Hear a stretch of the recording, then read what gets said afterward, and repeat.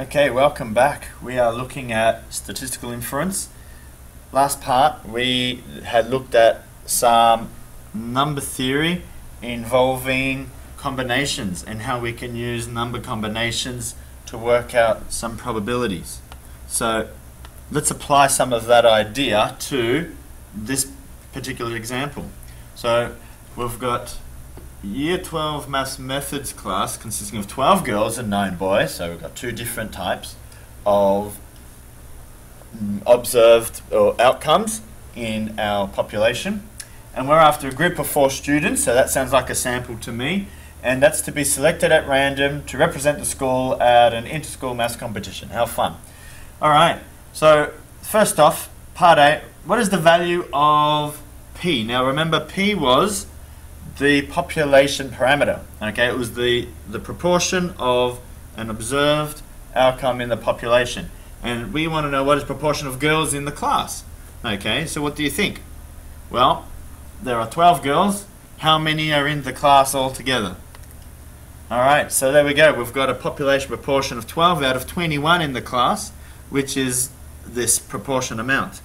Okay, so now I've set up what's called a probability table, because in the probability table we're going to record some information, such as part B, what could be the possible values of the sample proportion P hat.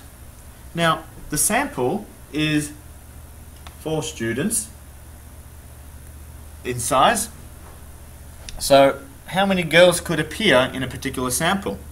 Well, you could have 0 girls, you could have 1 girl, 2 girls, 3 girls, or you could have 4 girls. So that gives you, if we say X is being a random variable here, the number of girls in the sample, then X can have all these particular numbers. And that corresponds to this as a sample proportion. This is 0 out of 4, 1 out of 4, 2 out of 4, which is a half, 3 out of 4, and 1, 4 out of 4.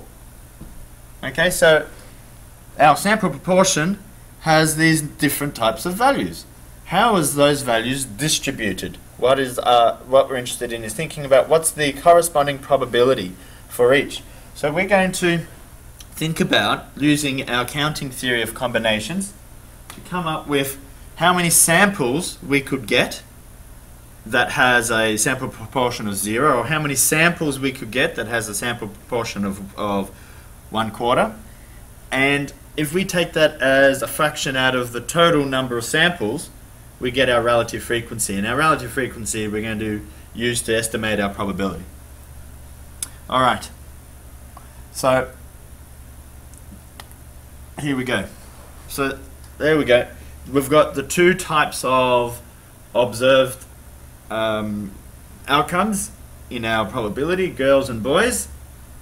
So as you can see here, 12 girls in the population, but we're drawing 0 of them. So what's the combination of that occurring? Well, that's only 1. Alright, then multiply by, well, if we're drawing 0 girls, we're obviously drawing 4 boys. So this is the number of combination of getting any 4 boys out of a possible 9 in the population. Alright, so it's 126 and so on. And what you'll notice is that the first combination calculation is all for the girls. Okay, so as the number of girls in the sample increase to 1 and then 2, then 3, then 4, then we're interested to know what is the combination of now 1 girl out of 12 and 2 go out of 12, 3 go out of 12, and as we get 1 girl we obviously are going to have 3 boys. So what's the combination of getting 3 boys out of 9? And then if we've got 2 girls, we've also got 2 boys. So you can notice the pattern in these numbers. As the number of girls go up, the number of boys goes down. And here it gives us all the total number of samples for which such can be occurred. Such outcomes can be observed. So here's our total number of samples at the moment, and that's always bigger. Now, what are the relative frequencies? So this is formed by doing a division. The number of samples divided by the total. Okay, so 126 divide 5,985 as a simple fraction, 2 out of 95, and so on. We've done that for each. We've taken the number of samples divided by the total, number of samples divided by the total, and we get our relative frequencies. So that's an estimate for the probability of observing our sample proportions. And you can see it has its own probability density. Okay, it's got its own distribution. Now, what can we do with this? Well, we can think about what is the average value. What's the expected sample proportion? Alright, well, the expected sample proportion is the expectation value on X, or we could think about the expected value on P hat being the sample proportion. That's what we're after, and that can be equivalent here, but we'll have to divide by the total number of samples we have at the end.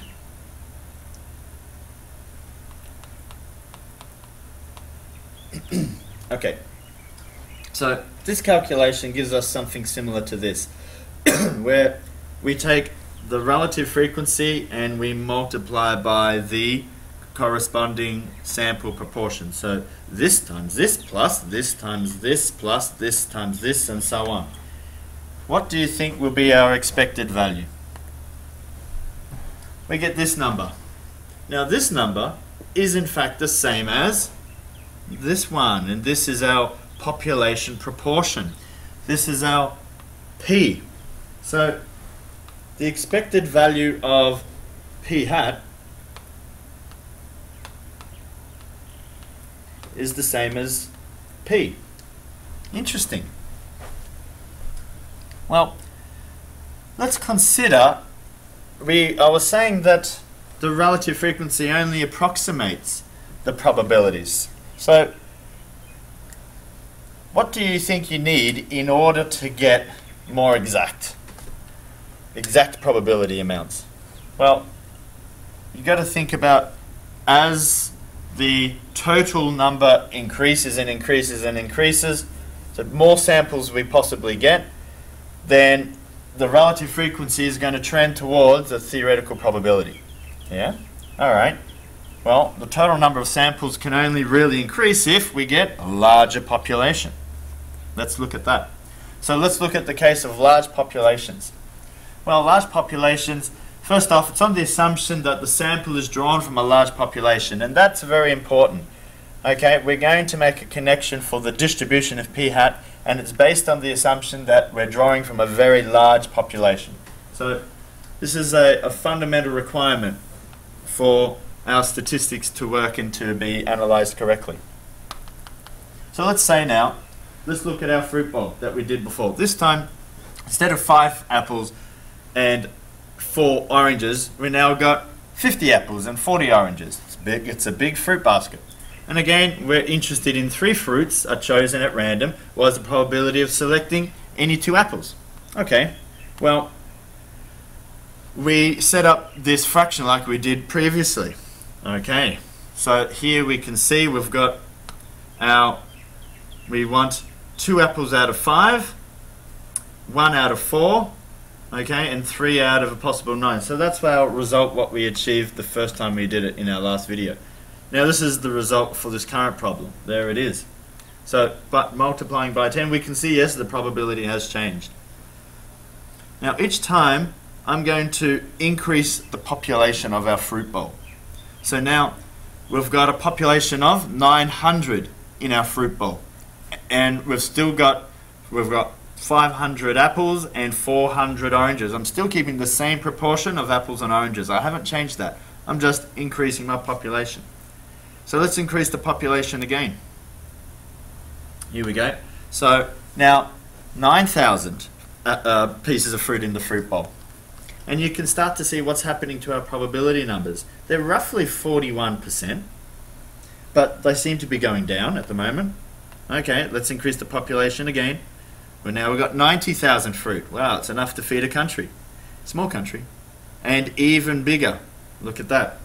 Now, what's happening to our probability numbers? Well, they seem to be trending towards a particular value. Okay? They're changing less and less. So, as population approaches to some large amount, then this ratio, the probability, trends towards a certain value.